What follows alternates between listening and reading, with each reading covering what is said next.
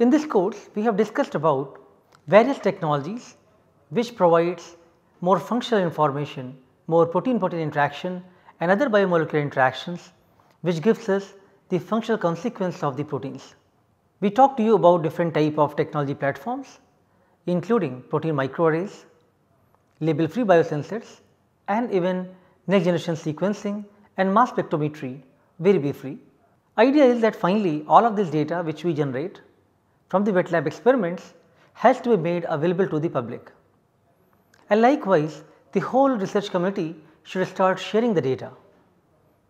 And as you have seen in the last few lectures, we are giving you the glimpse and idea that how you can start using the public databases and various resources from which you can download data, and now you can use open source softwares to analyze the data set. In the field of cancer research and especially many clinical research, a lot of data being generated which is very costly and very precious. There are large funded programs from different governments which aims to investigate thousands of patient sample analysis. There is a new field emerging which is known as Proteogenomics, where aim is to look at from the same patient sample can we analyze both proteins and gene level. And if you could integrate this information, then probably we are able to get more meaningful information from the same sample type. In today's lecture, one of my research scholar, Mr. Deep Dhruv, is going to show you how proteogenomics, by integrating data from the genome and proteome, could provide us some novel insight from the literature reviews of published data sets. He will also talk about how proteogenomic approaches can help to resolve various issues of diagnosing different grades of cancer or looking at different subtype of cancer, which is very difficult to understand without having a very good molecular level understanding. He will also explain how proteomics and genomics data correlation can provide a much broader and meaningful picture of progression of cancer. The different excellent program funded by National Cancer Institute in US from NIH have really accelerated the whole field of proteogenomics research. Scientists are sharing data obtained from tissue microarrays, protein microarray platforms, next generation sequencer and mass spectrometry and making it publicly available. The Cancer Genome Atlas or TCGA is an excellent resource for you to get started and do more investigation further from the raw data which you can obtain from this portal. And likewise, now CPTAC and other ambitious programs are available from which one could accelerate different type of proteogenomics research. Today Deep will talk to you about the workflows of some of the case studies which were recently published using the workflow of proteogenomics in the area of cancer. So, let me welcome Deep Dhruv for his today's lecture.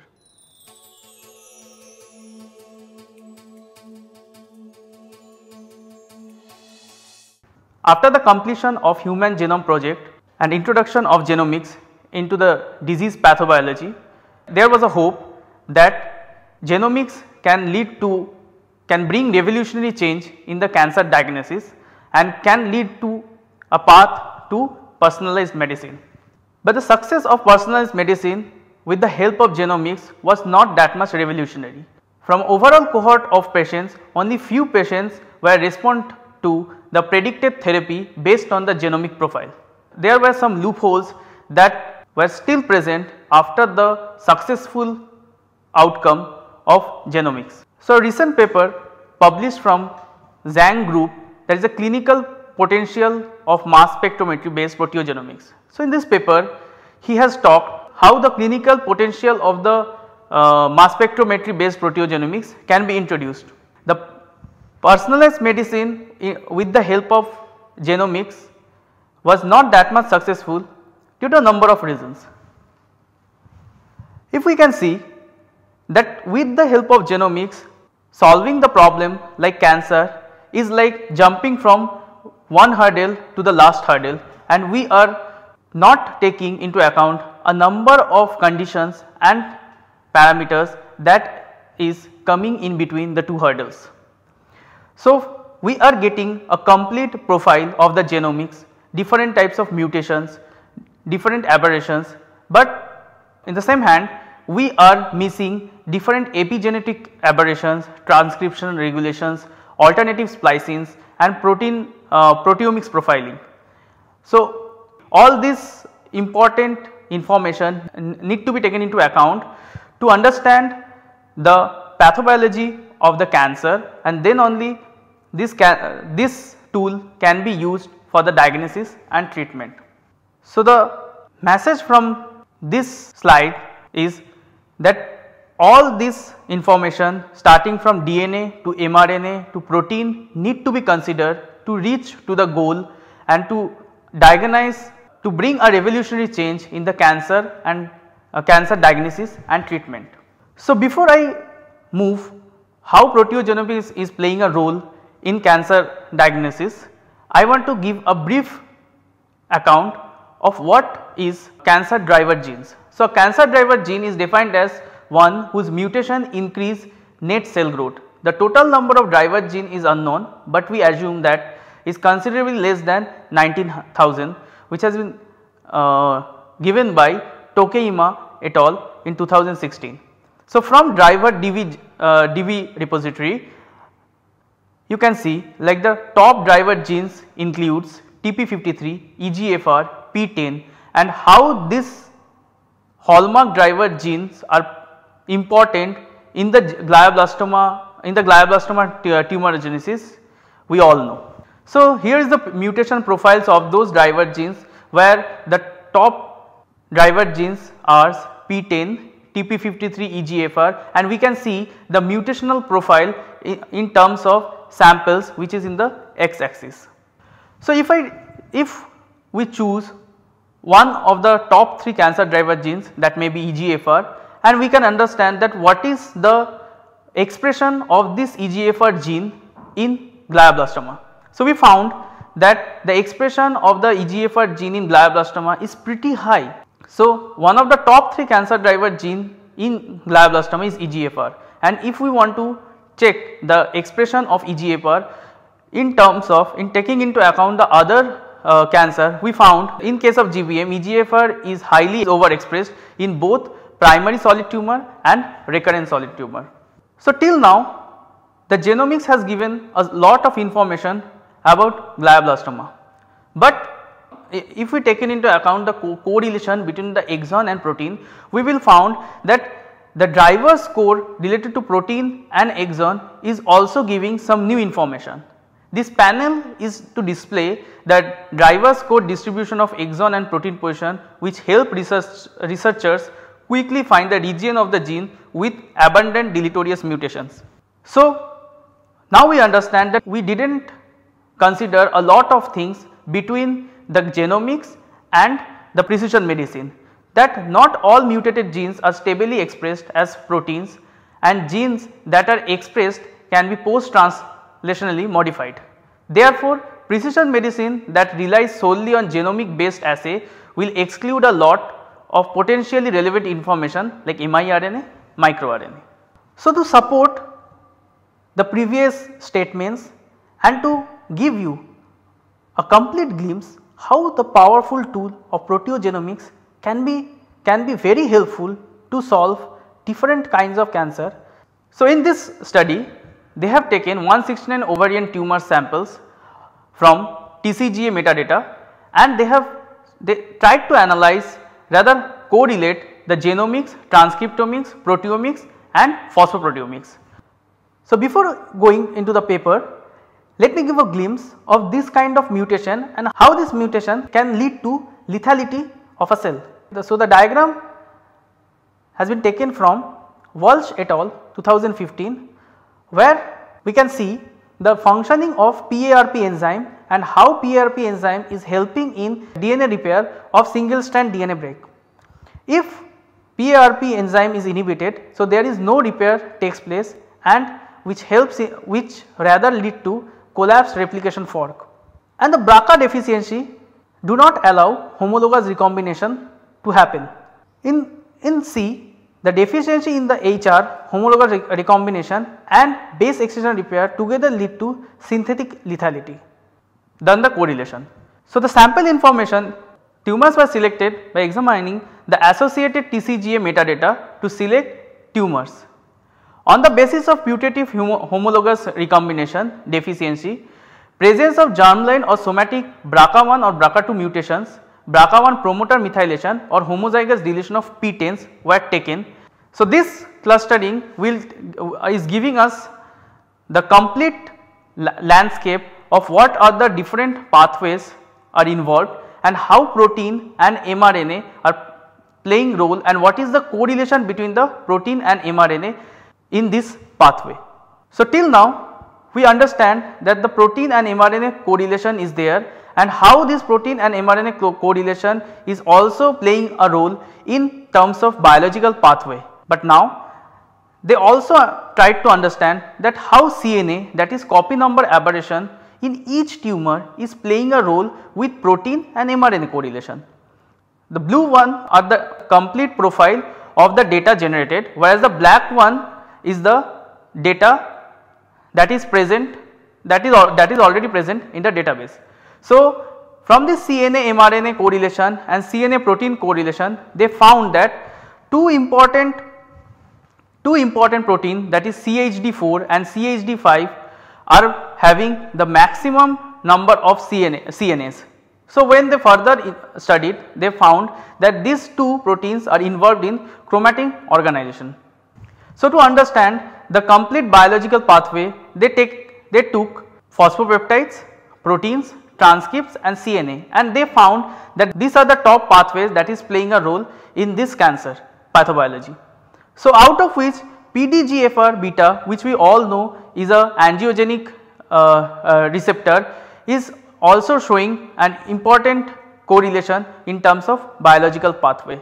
To understand the complete landscape of the cancer pathobiology, they incorporated mRNA, protein and phosphopeptide data into one picture, and where we see that the PGFR beta is upregulated in both mRNA and protein. So, this upregulation of the PGFR beta is not only giving a clue to active angiogenesis, but also showing that what are the different downstream regulatory factors that are also upregulating or downregulating in terms of mRNA and protein.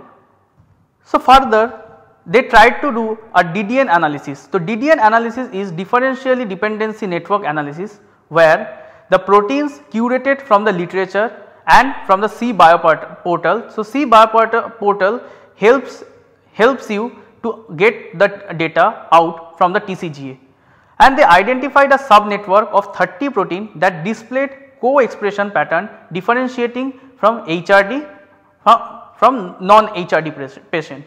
And from this DDN analysis, they found that histone acetylation or deacetylation proteins are coming into the clusters, and which includes HDAC1, RBP4, RBP7, EP300 and HUS1. So, from the last part of the study, they understand that histone acetylation and deacetylation are playing an important role.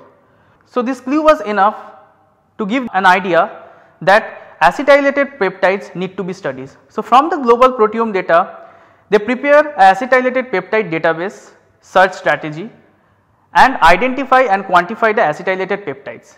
From there, they identified around 399 acetylated peptides and 50 acetylated significant peptide between HRD and non-HRD.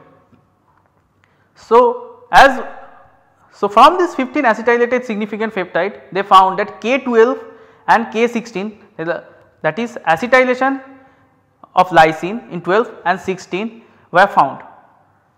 So, they validated the K12 and K16 using synthetic peptide and targeted analysis using SWAT-MS.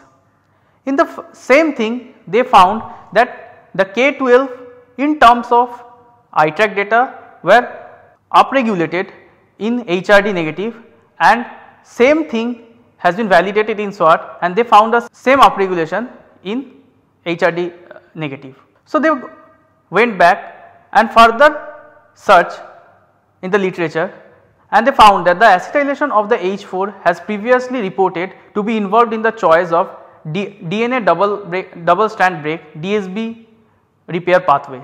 The relationship is regulated partially by HDAC1, a protein also identified in DDN analysis. The potential role of HDAC in modulating the choice of DSB repair pathway has been identified. So, the conclusion from the study, we understand that the activation of PDGFR pathway in patient could potentially stratify selective enrollment in trial of anti-angiogenic therapy. A recombinant human monoclonal antibody that blocks the angiogenesis by inhibiting VEGF-A has already been trialed in patients. So, the PDGFR pathway, the involvement of PDGFR pathway in this cancer is also giving this recombinant humanized monoclonal antibody role in limelight. Apart from this, HRD acetylation, K12 and K16 on histone H4 may provide an alternative biomarker of HRD. A rationale for this selection of patient in future clinical trials of HDAC inhibitors alone or in combination with PARP inhibition can be also tried. So, the moral from the study, we understand the ability of proteomics to complement genomics is providing additional insights into the pathway and processes that drives ovarian cancer biology. Not only the complete data which we are getting from the genomics is not enough to lead to a well profiled diagnosis and treatment of cancer. So, all the important things like mRNA information, protein information and PTMs, the post translational modification information need to be gathered and further correlated among themselves, and then only we can reach to a conclusion and we can take this information and further validate it in clinical trials. So, now we understand that how cancer driver mutation, mRNA, protein need to be taken into account to reach to the molecular target or cancer drug. From the last study, we understand that how the group has already generated the proteomics data and they have tried to correlate their proteomics data with the already available mRNA, CNA data from the databases. So, Firehouse can be used to download this kind of data, like if we select a disease name that may be glioblastoma multiforme, and we can see like all the data which are available in the TCGA can be downloaded from here. So, TCGA data version from 2016 from glioblastoma, clinicals, SNPs, methylation and mRNA sequencing data and reverse phase protein array data are already available. So, we can use this Firehouse to download the data. So, now we are able to understand how proteogenomics and correlation of mRNA and protein can give us better insights of a particular disease.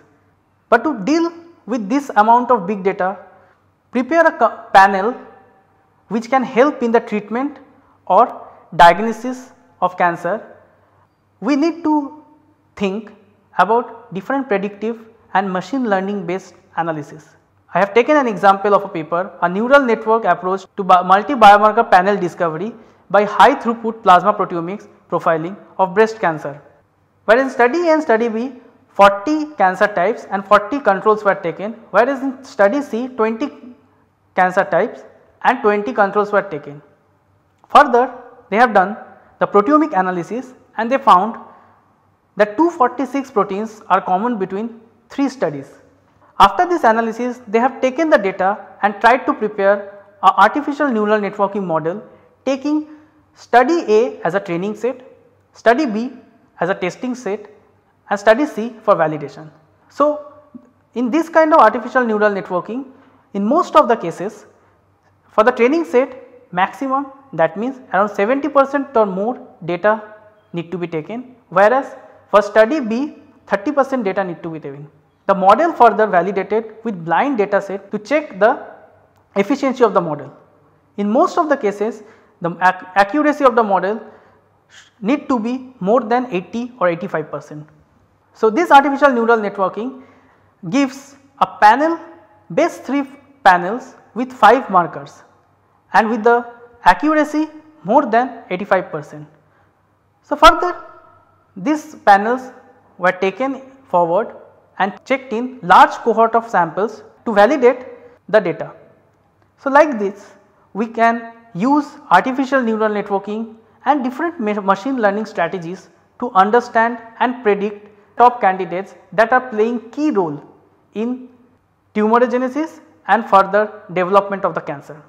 So, the main concept is the different protein understand the complete pathobiology, and then only the landscape of a disease can be drawn, and from there we can understand and that can lead to a drug target or precision medicine.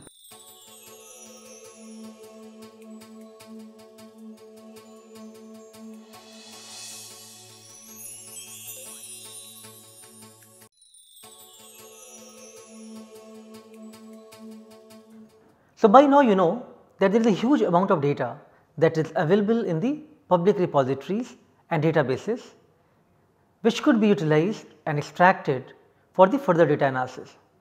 There are big research programs like Human Protein Atlas, the Cancer Genome Atlas or TCGA, as well as different laboratories working worldwide, including Broad Institute of Harvard and MIT, have shared the data into various databases. All of these researchers and scientists are making their data publicly available. More recently, now the Cancer Moonshot project, an international cancer proteogenome consortium, also aims to investigate the proteogenomic data from the same patients, and intention is to make it publicly available and share with the entire scientific community. All you have to do is extract the data, perform different type of analysis, and then make meaningful insight. You can always define a unique question from the same sample and look at what is the best answer from the large number of sample data sets available to you. You can also compare the data from different laboratories or even integrate data obtained from different population, look at the effect of the same disease in different geographical locations, different races, different age groups, as well as the effect of different treatment or certain diseases which may have the recurrence nature. Many of these things could be investigated from these kind of publicly available data set. I hope these manuscripts which we have discussed today have given you a very impressive glimpse of how genomics, transcriptomics, proteomics and sometimes even metabolomics together could provide you the much in-depth information at the cellular level which was otherwise not possible few years ago. I hope you will be able to use some of these technologies and some of these data sets in your own research. In the next lecture, I will talk to you more about the various revolutions which are happening in the field of omics in general, of course more in the interactomics and proteomics, and try to give you much more sense about what is exactly happening in this whole field, which is really remarkable and revolutionary in nature. Thank you.